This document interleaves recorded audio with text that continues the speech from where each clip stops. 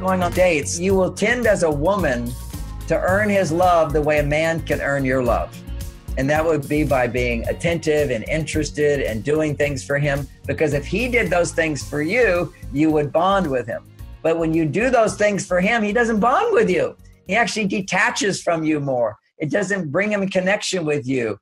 Is you don't want to do things for him, but you want to create opportunities for him to be successful in doing things for you. That's your role, which is to create a space where he can feel successful in meeting your needs. So what are your needs? Big need for a woman to increase her estrogen is to be heard. So don't ask him a lot of questions. Let him ask you questions. And if he doesn't ask you questions and he starts talking about himself because you're asking him lots of questions, you know you do it. And what you do at that moment when you're asking him questions about stuff, basically whatever he says, let it be a short answer. When he takes a breath, go, that makes sense. Or that's a good idea. I know just what you mean. You're right. And then launch into your perspective and talk at least 5 times more than him. Always talk way more than the guy, because then he's forced to listen to you. Then he's forced to get to know you. And for some men, as they get to know you, their sexual desire will disappear because they're hitting reality. They're going, oh, I'm not attracted to her, who she is.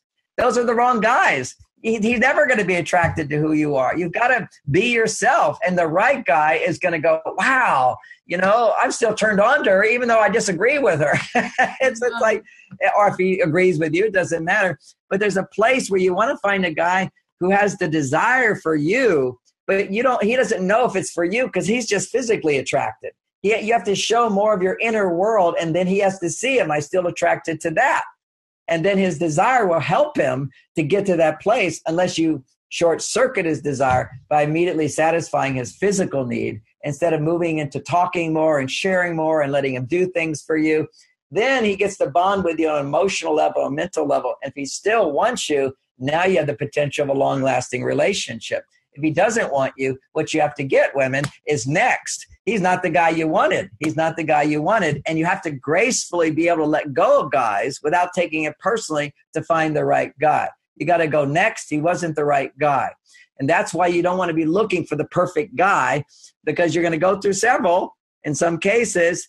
But your goal is to make it a positive dating experience. And you gather these positive experiences, and then your mind clearly gets what it is I need, what I'm ready for, what I deserve, and it comes to you. That's the whole key. It's like I'm helping one of my daughters find a new house.